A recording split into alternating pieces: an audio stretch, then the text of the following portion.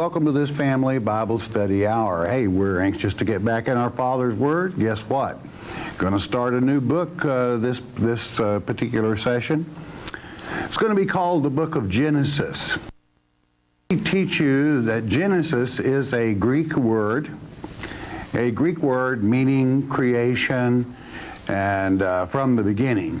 Actually, it started probably with the Septuagint, and the actual name in the Hebrew is Bereshit, which means in the beginning. And that's exactly what it covers, in the beginning. Now, as we cover this, I want you to think to yourself, when was the beginning? That's very important. We have many channels of thought in this direction of how old the earth is. We have many reports from the scientific community.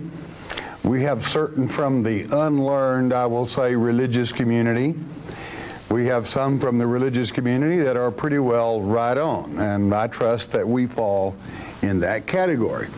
So with that having been said, Genesis has many likenesses, even if you would, to the Apocalypse, that is to say, to the book of Revelation. Satan fell in the first chapter of Genesis, when we know what the Hebrew is speaking of, and he's kicked out of heaven in the book of Revelation in chapter 12. The tree of life is taken away from man in the book of Genesis. It's given back in the book of Revelation. The earth became chaotic in the first chapter of the book of Genesis, and it was rejuvenated or made anew in the book of Revelation. You could almost teach the book of Revelation from the book of Genesis if you were to use God's record and understand as we go why God does things, why did he destroy the first earth age. And that's why you must be aware of the first earth age, and we're going to document it probably in this lecture, if we get that far along, whereby you will know and understand there was an earth age before this one. That's why that science, and as well as anyone that has an eye or has any study in archaeology or geology, can tell you how old this earth is, millions of years old. And God's Word declares it is. There's no argument there with a learned person from God's Word. So, with that having been said, let's get right into it. Genesis, in the beginning, chapter 1, verse 1, and it reads, "In the beginning, God created the heaven and the earth." I noticed the two, both heaven and earth. And then period. Did it say when? Of course it did not. It simply states that in the beginning, God created the heaven and the earth. You know, I want to do something. Who was with God when he accomplished this? You have to find that out in the book of Proverbs. And it's in the 8th chapter of Proverbs, and this is wisdom speaking. Wisdom was with the Father at that time. We're going to take a little time. I want to do this whereby you follow along.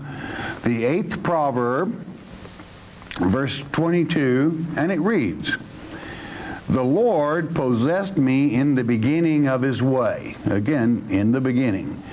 "Before his works of old," even before that works of old, which is to say the first earth age.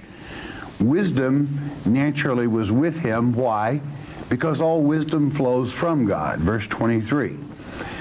"I was set up from everlasting," from the beginning, or ever the earth was. Before the earth was even formed, even in the first earth age, I was with him. That's to say wisdom was. 24. "When there were no depths," that means there was no ocean, "I was brought forth. When there was no fountains abounding with water, Wisdom was with the Father. Verse 25. Before the mountains were settled, before the hills was, I brought forth. I was here. 26. While as yet he had not made the earth, nor the fields, nor the highest part of the dust of the world. That means even the least little atom of the world. Wisdom was with him. Why did I cover those verses? Because I want you to see that many things are mentioned in God's Word concerning this subject, and people simply are not aware of them. Now, do you think God ever created anything in chaos? Do you think God ever created something bad coming out the gate? The answer to that is no. Why? Because wisdom was with him. Before the first stone of this world was formed. And wisdom does not agree with chaos. Now, how did chaos come about then? Well, let's read, let's understand. Verse 2, back in Genesis chapter 1, verse 2. And the earth was without form and void, and darkness was upon the face of the deep. And the Spirit of God moved, I repeat, moved upon the face of the waters. Now, this would be very hard to understand if you didn't understand a little bit about the Hebrew manuscripts. This would read in this second verse as though God created it void and without form. Now, this term in the Hebrew is tuhu vavuhu. You with companion Bibles, it will back me up on this, or you can take your Strongs and check it out. But the truth hinges on the second word, that is to say, in this verse, the fourth word, I should say in the English, is the word was. That's not correct, actually. I want to pull up, if we may, the Hebrew word that is utilized for was, and you will find that it is heva, a primitive root, and you can compare it to 1932, to exist or become, come to pass. In other words, the earth wasn't created void and without form, it became void and without form. When? When Satan rebelled, when a third of God's children began to follow Satan, there was turmoil, and God did destroy that first earth age and brought in this earth age. So what you're talking about here as we begin in the next verse here in a little bit, we're going to do a lot of documenting of what I'm saying first. There was the overthrow of Satan's power, spoken of in Ezekiel 28, as to how he was actually an archangel that was supposed to cover the mercy seat, as it is written in that 28th chapter of Ezekiel. And he began to take pride within himself and began to have the children of God worship him instead of God. Because of one thing, pride. Pride within self. So it's important that you know the earth wasn't created that way. The earth became void and without form. Why? God destroyed that was. And it is written. And I'll be most happy to document that for you. Let's go, if we may, to the great prophet Isaiah. Isaiah chapter 45. And let's read of this. Remember what I said, that that void tuhu is without form, absolute chaos, meaning there is zip, nada, nothing. And in that 45th chapter, in the 18th verse of the great book of Isaiah, it reads, listen carefully, "For thus saith the Lord that created the heavens, God himself that formed the earth and made it." He did what? He formed it and he made it. He hath established it. He created it not in vain, not in tuhu. He formed it to be inhabited, not to be destroyed. He formed it, He made it, He created it good. To be inhabited by who? His children. I am the Lord and there is none else. So there is one documentation that the earth was not created without form. It was not created void. He created it beautiful. This is why that from the world that was, we can find mammoth in the tundra, the ice of in Alaska, still with buttercups that near the North Pole in their mouth. Lush legumes growing even in that part of the world. That's why we can find palm trees at the poles. That is to say, the petrified woods that are left behind, documenting that it was a beautiful time. It was a beautiful place until the earth became void and without form. That is to say that God destroyed it. That's not the way He created it. He created it to be inhabited, and then it became that way, without form. Verse 19, God continues to speak. I have not spoken in secret in a dark place of the earth. I said not unto the seed of Jacob, seek ye me in vain. That is to say, tuhu again. I, the Lord, speak righteousness. I declare things that are right. So, if God declares things that are right, then why should there be dissension, disputes? All you have to do is clearly listen to what the Father says. He did not create the earth in a chaotic form. It became that way because of Satan's rebellion, and we'll document it even further yet. You know, there is one particular chapter. As a matter of fact, let's go to the New Testament. Let's see what the New Testament has to say when you have the ability to think for a moment and leave off the traditions of men and let God speak to you. He doesn't hide the truth. It isn't hidden. You just read it for yourself. If you take a moment to check it out, in the second book of Peter, in chapter 3, he tells you to be very careful, because in the end times there'll be people come along, scoffers, saying it's not going to happen, that is to say Christ's return. And then he begins to tell us about the plan of God, of the earth ages and the heaven ages. Not different earths and not different heavens, same earth, same heaven, but different ages, like the world that was of old, which God had to destroy. And the remnants of that destruction are obvious. I personally do not understand how someone can take a drive through the petrified forest in this great nation and not realize that upheaval from the earth that was, when you see those giant pines turn to rock because of the ages gone by, and many other places that we discover, and so forth. Okay, about the three different earth ages, let's read about them. 2 Peter chapter 3, I want to pick it up in verse 5. For this, speaking of these scoffers, for this they willingly are ignorant of. Now, I didn't call them ignorant, God did.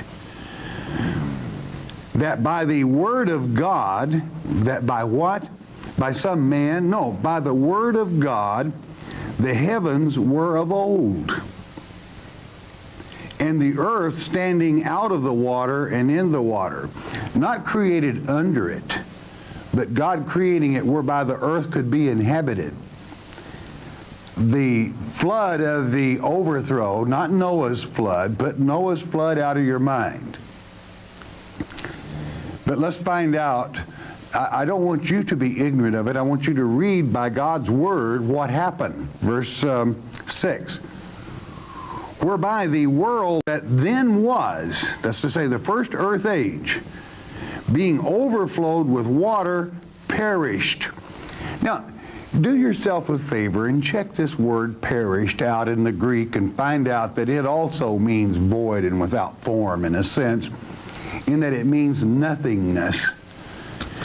It doesn't give leeway for some man to be out there with a family floating around in a boat or an ark. I mean, there wasn't any pigeons, no birds, no doves. It perished, fini, period. Void and without form, totally.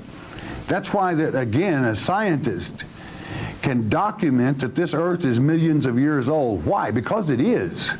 And God's Word declares it. It was of old. And then you'll get some Bible thumper will come along.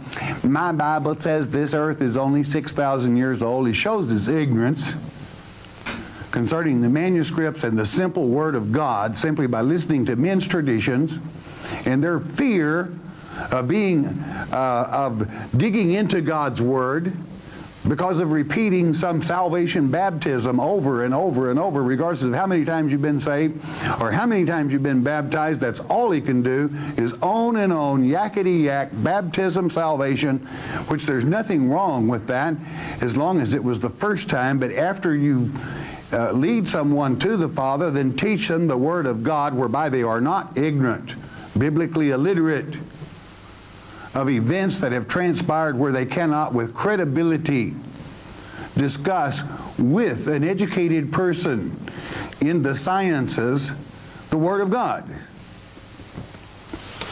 That's important.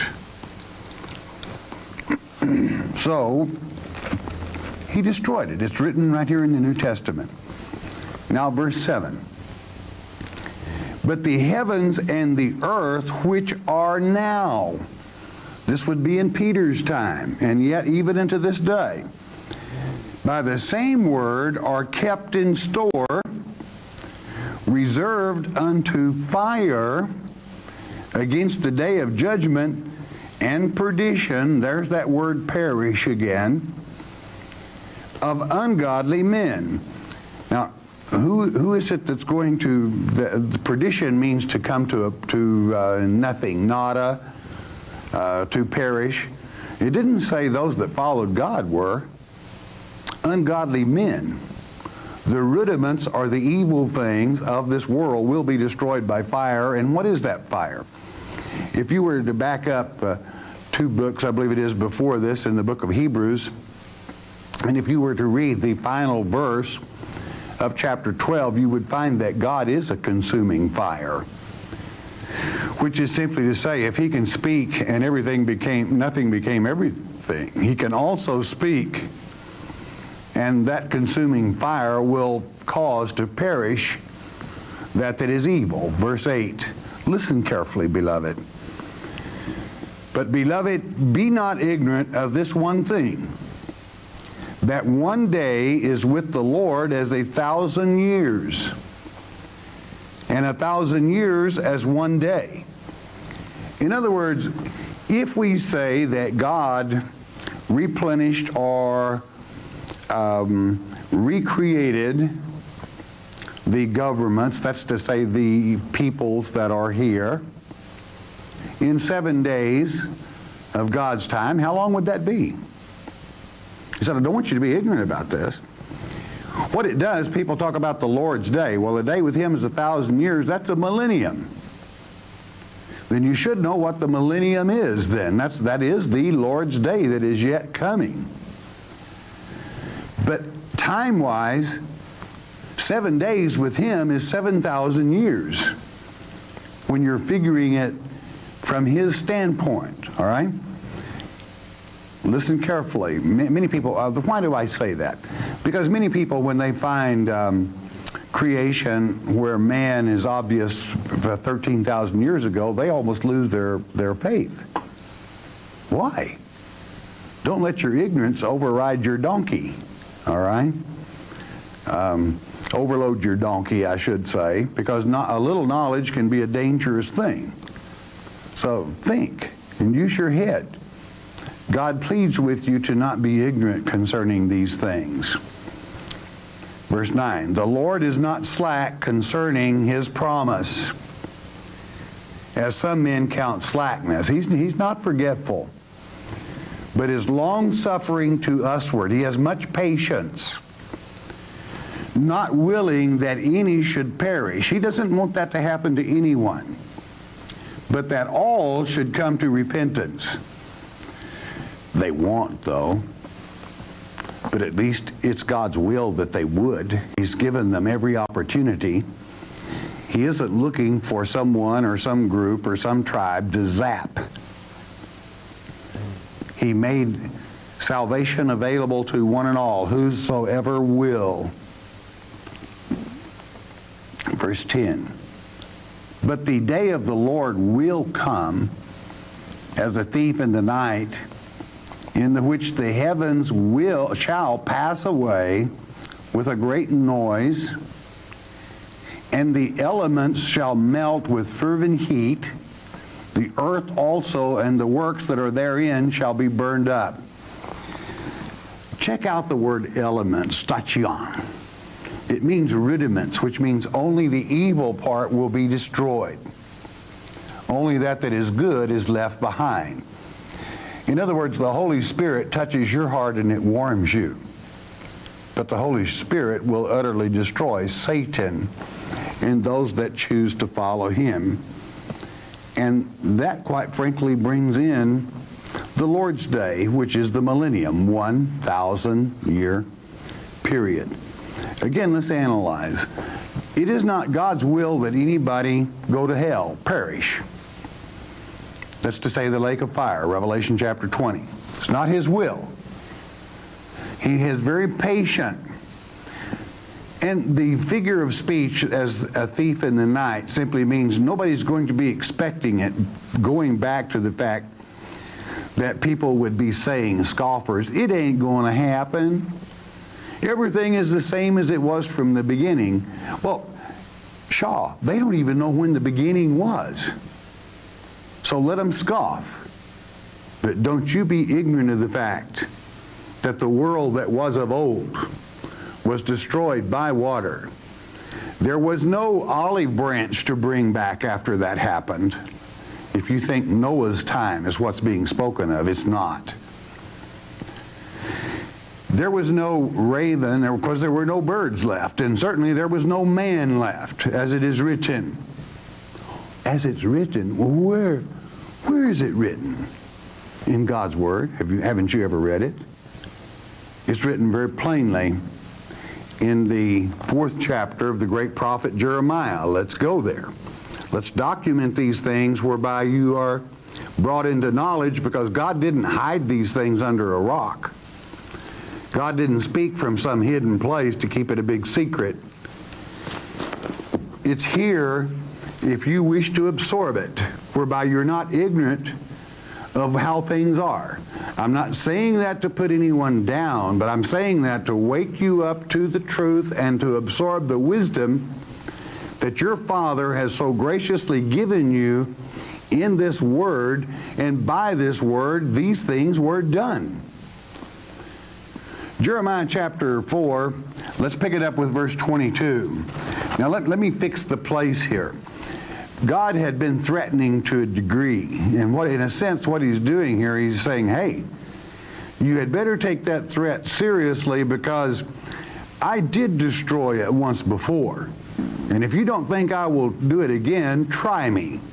Basically, that's the thought our Father has in mind. Verse 22, Jeremiah 4. For my people is foolish, they have not known me. They are sottish children. That means they're stupid children.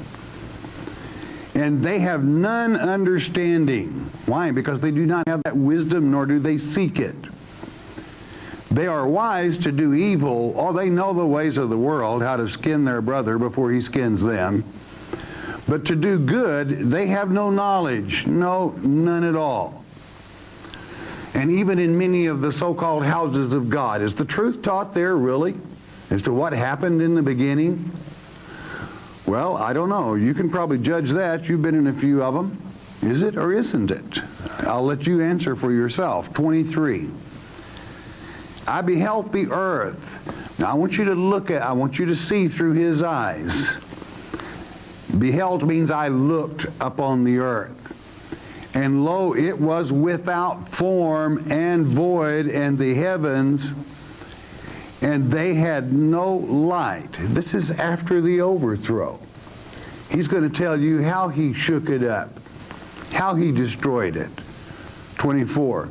I beheld the mountains, and lo, they trembled, and all the hills moved lightly. In other words, I put my hand on them. I shook it up. 25. I beheld, I looked, and lo, there was no man. I mean, I destroyed them totally and completely off the earth. No Noah floating around, in case you're thinking flood of Noah. Forget it. We're talking about before man was created in the flesh. Well, then what is this man? Well, what man? Of course. There was no man left on earth, that is to say, sons of God. They were removed. Why? Because it had gone corrupt, and God destroyed it.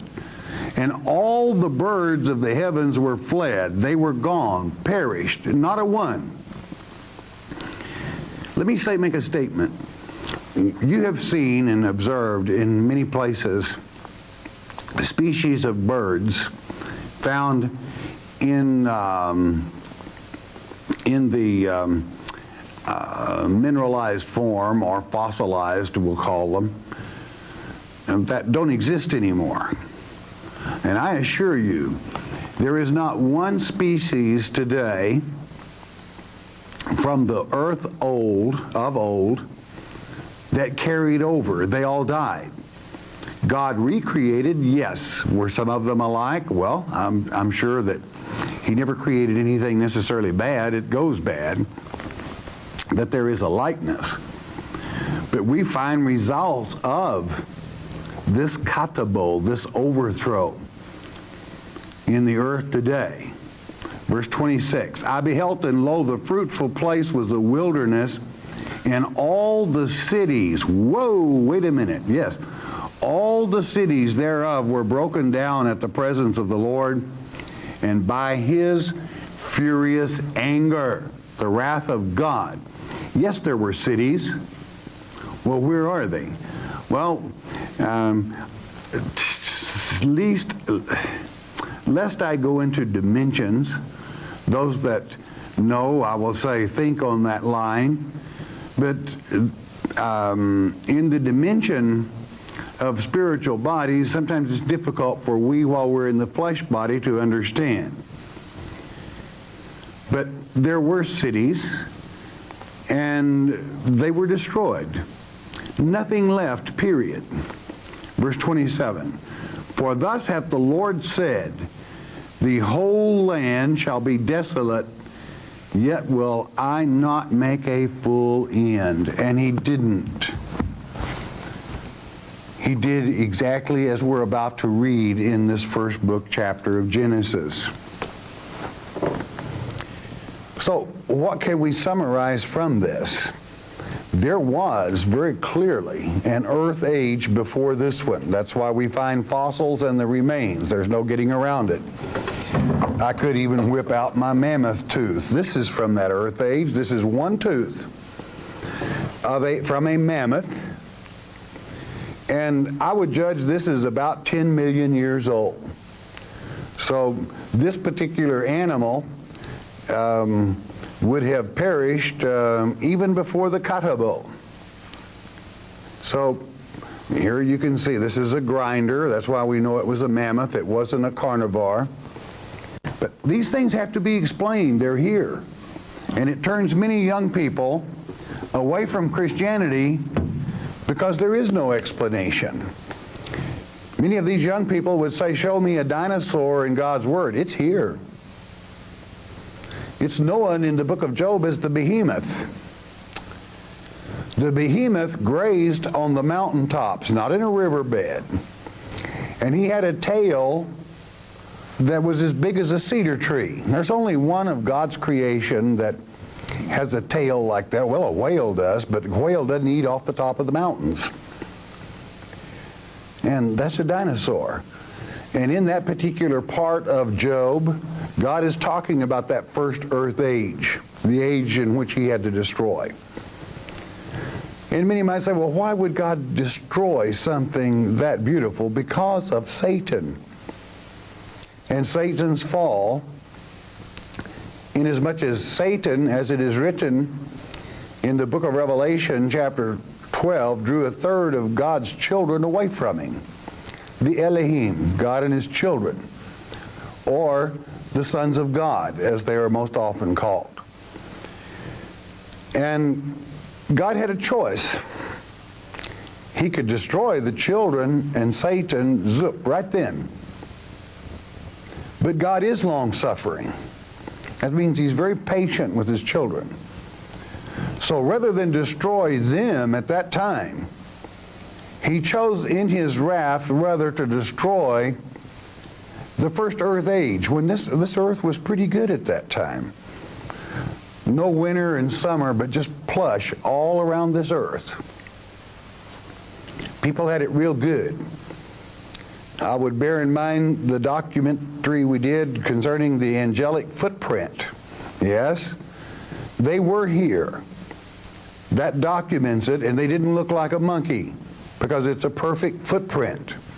And, well, let's see if I can whip one of those out here. I may not. Yep, I can. This wasn't planned, but this footprint is set in stone, and it's about, I say about 10 million. One university person thinks more like 50 million. The high arch of a very young foot. This was when they were in another form, and yes, every man was taken from the earth. And some might say, man, are you calling the angelic beings men? Well, what do you think Gabriel means? In the Hebrew tongue, what does the word Gabriel mean? Translated fully rather than transliterated. It means man of God. Man, M-A-N, man of God. So you see, there are many things that have passed on before us, and God's Word declares them. I suppose the question is, are you wise enough to listen to the simplicity in which God teaches them? Like he said, hey, I didn't hide in some dark place to say this. I made it very plain in the Word, my Word, God's Word, that the things were of old, and I shook it. I destroyed it. Every last being off from the face of the earth. Heaven wasn't destroyed, the earth was. But he destroyed it. And rather than destroying his children, think about it. We serve a God of love. What does it take to have a parent kill one of his children? Think about it. It's a heavy way to go. That's why God didn't kill them. The third that simply were deceived by Satan. He rather chose to destroy that earth age and caused man, as we're going to study in further lectures, to be flesh also, that each soul would have to pass through this earth age to make his or her mind up, born innocent of woman, whether they would love God or Satan. That's what it's all about, and that's why you're here. You see, contrary to what many people teach, there is one thing God will not do. It's just not in him. He's not going to do it. And that is to say, he's not going to force you to love him. Because whether it is you or God, you can't force anyone to love you. It's fake. He wants you to love him from within yourself, you with free will, having that option of loving him or the ways of the world, which is to say Satan. The choice is yours. But I assure you, you have been warned by our Father what happens to those that follow the ways of the world. By that I mean love Satan instead of him. Because God will not put up with false love. He knows your heart and mind. He knows whether you love him or not. Love is very important to him. Do you know something? It's important to all of us. We like to be loved. We like to be needed, wanted, and we like to be appreciated. And when someone we look upon has been as good as to us as our Father has, you can't help loving him. If you come into knowledge and the wisdom of what he has done for us, even down to coming to this earth himself to die on the cross, that in the form of the Son, the only begotten, to show you that he didn't feel he was too good to do what he has asked you to do. That is to say, live in the flesh. So we have a wonderful Father. So rather than destroying his children, he destroyed the earth age and brought this one into being, which we'll pick up in the next lecture. Hey, don't miss it.